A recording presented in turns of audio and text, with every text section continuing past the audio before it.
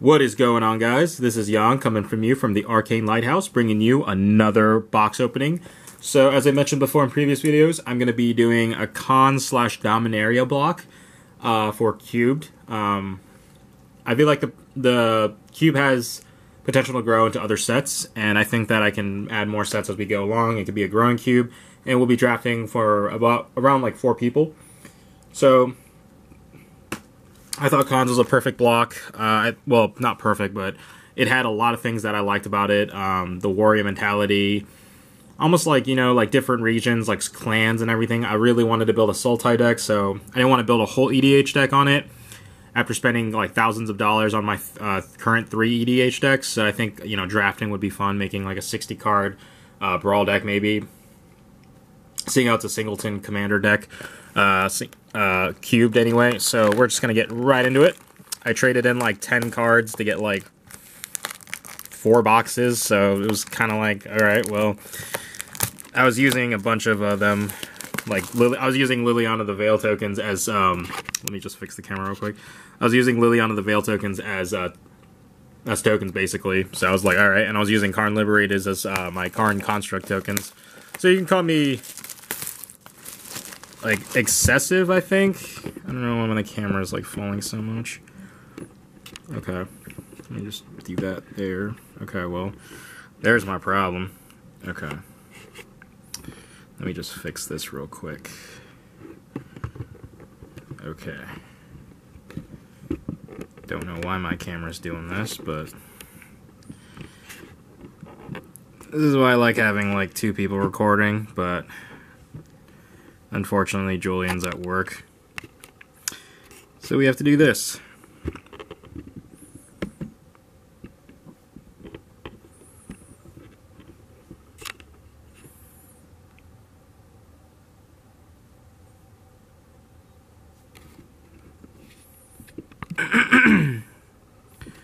Alright, camera, just please work with me.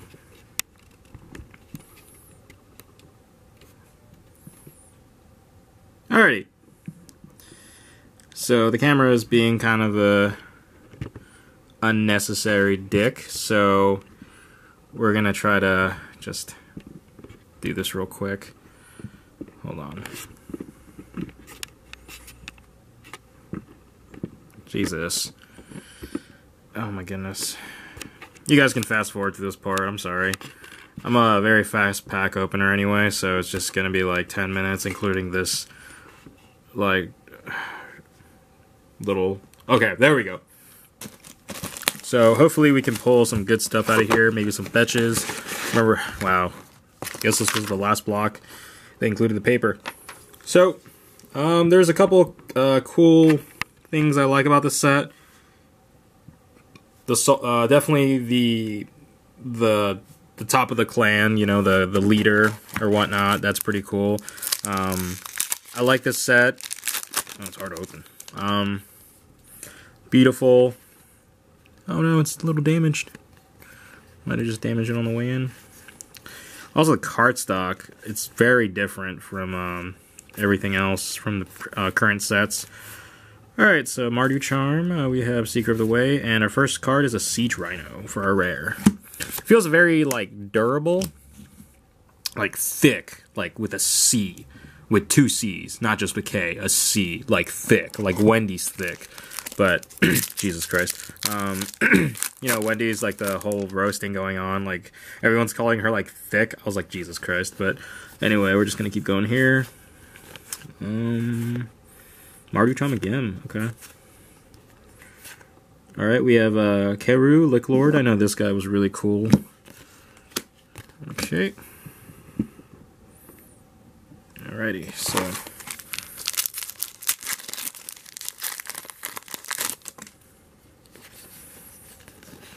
it's a lot thicker for yeah, it's really thick. The cardstock feels really nice and durable. Monastery Sphere. Oh, Crackling Doom, nice. So we're gonna definitely throw in some tribal colors in here. Hopefully make it some interesting plays. Nothing too ridiculous. Alrighty, so I'm gonna try to Also, the morph concept was really cool. Every block has a morph concept, I think, now. Sage of the Inward Eye, not really, Throttle. Like, every single clan, or every single block, sorry, has, like, their own, like, mechanic that they all, like, share within the set, so I thought that was really interesting how everything did that. So, I'm just gonna fix the camera real quick. Really need to get this is like a new camera stand, too, and I don't know why it's just drooping. Oh my god. Jesus. Alright, so...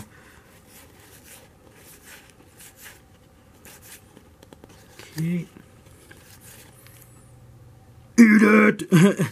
Alright, Dragon's Eye Servants, Frontier Bionvak, and Ankle Shanker. Alright, so my camera stand is starting to droop like a lot, so... Let me try to see if I can fix this by just standing the rear legs up. I think that actually might fix the problem. Alright. Yeah, there we go. So that fixed the problem. I wish I knew that beforehand, so... Alrighty, so we're just gonna go through this really quick. Well, not too quick. This is my first box of cons, actually, so... Alrighty, Butcher of the Horde. Alright. Nothing really amazing to write home about, so... Waiting on the new set of Dominaria to come out. So... I know it just came out, but I'm, like, just being greedy. I just want to finish this, this block up. For cubed. Ooh, Brave the Sands. Take up arms, and we have end hostilities. Okay.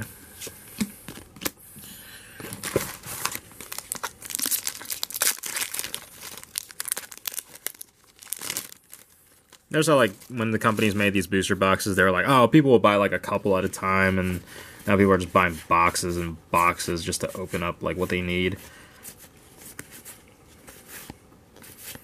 Alrighty, nice. Narset. First Mythic.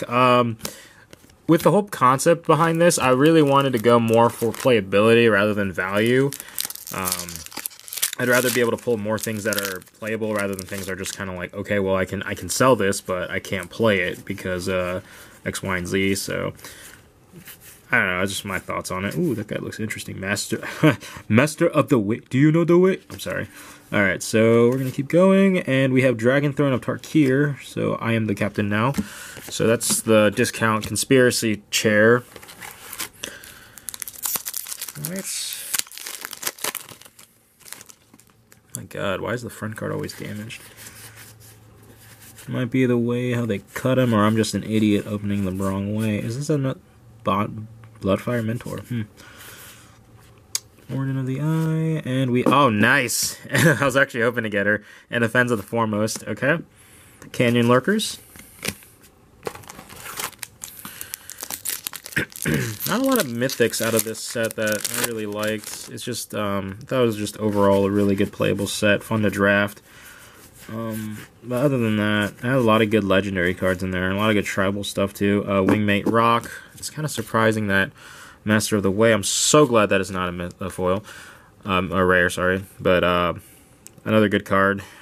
But really hate pulling this card. I pulled it out of like loose packs before, and I'm just like Jesus. But I'm wondering why there's so many mythics on one side. So that's kind of weird. I know Eldritch Moon, you can map out the boxes by just getting the first two packs on the left, and it was just mythics every single time because it was how it was for me when I was opening 2 boxes in a row. So, first fetch land, we have Bloodstained Mire.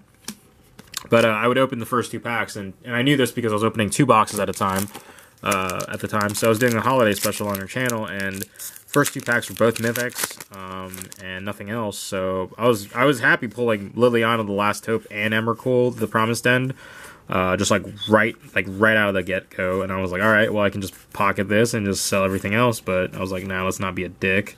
All right, Icy Blast. So we have 2 more boxes. We have Dragons of Tarkir, and we have Fate Reforged.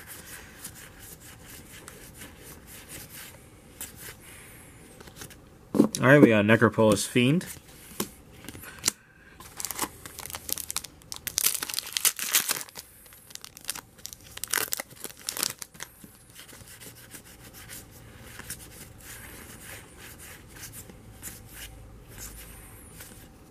Alright, we have Savage Knuckleblade.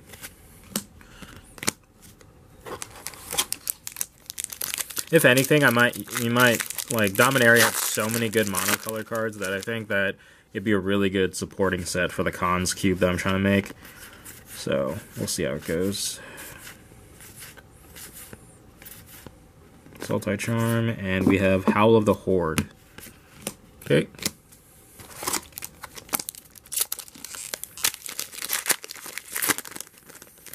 So I might just want to make like tribal stuff and then just pretty much try to put in like as many good cards for each tribe as I can. So that way I can support the block. Manus Rider, really good card. But just to support every tribe. That's what I want to do. Probably like a themed cube. That's what I wanted to do probably.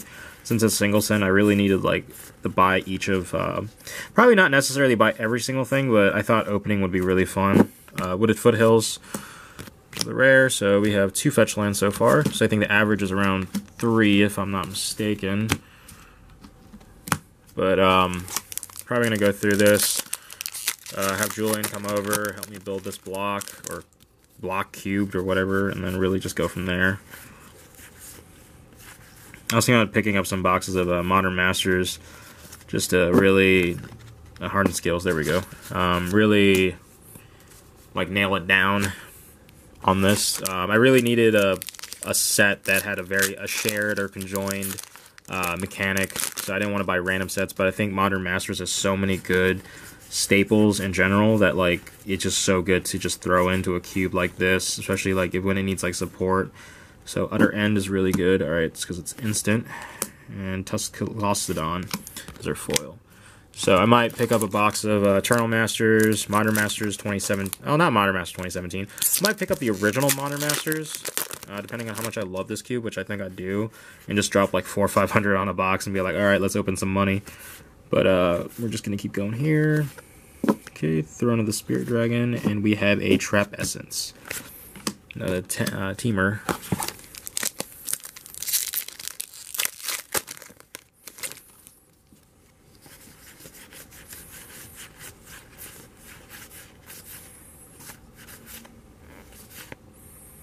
Retribution of the Ancients.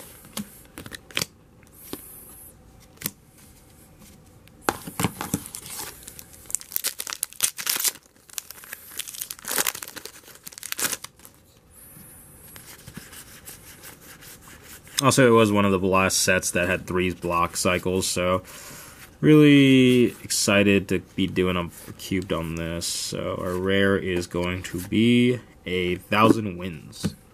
I was thinking about buying some boxes of BFZ just for like the lands, like the expeditions, but I was like, no, this is gonna be terrible. So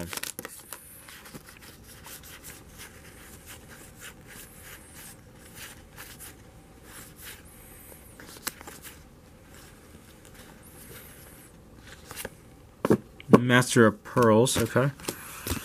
I was really hoping to pull Tassiger, but I'm not. Oh, actually, no, I'm stupid. Tassiger's in a Fate Reforged. Duh. Alright, so.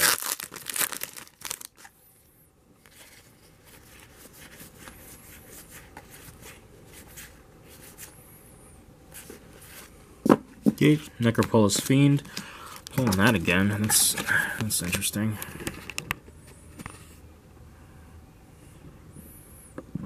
I don't really know why this is drooping so much. Probably like the weight from the camera, but oh well. I told Julian that I wanted to get like a suspended camera, a camera holster, but that'll just make it easier for recording matches. But we'll just kind of see how the funding is. Pearl Lake Ancient. Not a lot of value out of this box, but then again, that wasn't really the goal. So yeah, a lot of editing in terms of just moving the camera around. So thanks for sticking with me. Okay, Blood-Soaked Champion. I love this card because we know a guy who just throws us in a Duran deck. Lol. Julian will get this reference. Please don't shoot up this. I'm just kidding. No, but like, no, but this card's just so bad in Duran. But yeah. So Yeah, don't run this. And foil Swampy.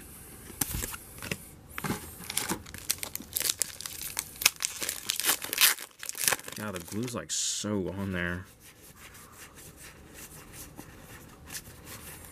We'll still have not hit our foil rare. Mind Swipe, okay. I'm hoping to get a foil fetch. Said every person ever, but you know.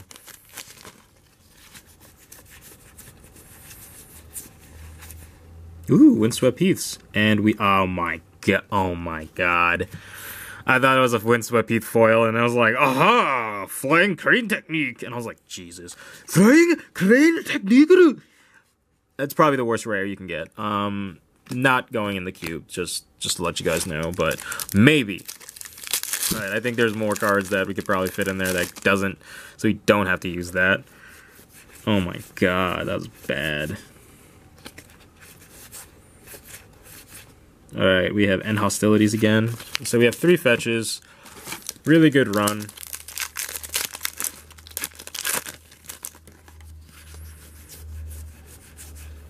I think I got cons for about 100, which isn't terrible. We have Keru Snail. That was a snail catcher, spell catcher, but not bad for what it is. The prices are roughly averaging around like 120-ish, so it's not too terrible. Coming down to the end of the box here. I totally forgot. I was like, oh yeah, content fetches. I was like, oh, well, how am I gonna get the fetches? So we have Dragon Style Twins. But I was like, oh crap, how am I gonna get the fetches? I don't really know if I can get fetches. And then I was like, oh, never mind. So if we can pull some fetches out of Fate, I know that they put in like random slots for your land cycles. So if we can get one from there, that'd be great. The colors we don't have. We have Villainous Wealth. Reed, I fucking hate you for playing this card. Ridiculous good if you can get it off, really, for a lot of mana. But just overall dick card to play, which is why people run it in EDH. Which is hilarious. Alright, we have Meandering Tower Shell. Jesus Christ, it's a turtle. I tried to make it, what was it? Those obscure commanders. I wanted to make like a turtle and crab tribal deck. And like there's like not enough legendaries to make that deck possible. Or support. So like it'd be stupid to buy a Cavern of Souls and be like, I declare crabs, and you're just like, what? So we have an Avalanche Tusker, so we're getting one of, we got, I think all 3, we have 3 of them that are tribal. Last pack. Alrighty.